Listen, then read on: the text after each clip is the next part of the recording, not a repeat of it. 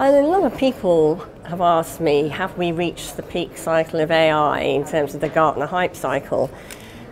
A few years ago, a lot of people talked about AI, but there weren't a lot of real examples of the impact it could make on the industry. Now I think it's completely different.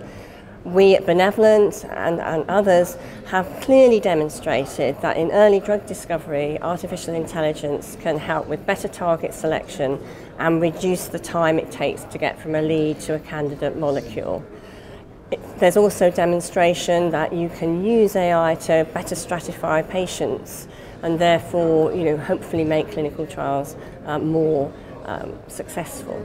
So I think if we look at the hype cycle, I think we've definitely gone over the peak of expectations and through the trough of despair, and now we're really on the beginning of the slope of enlightenment. So I think it's a really exciting time.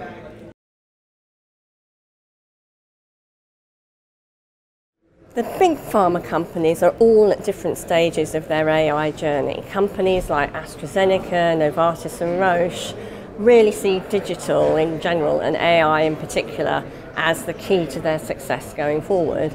Others are still dipping their toes in the water, and I think it's also true for related industries like the clinical research organisations.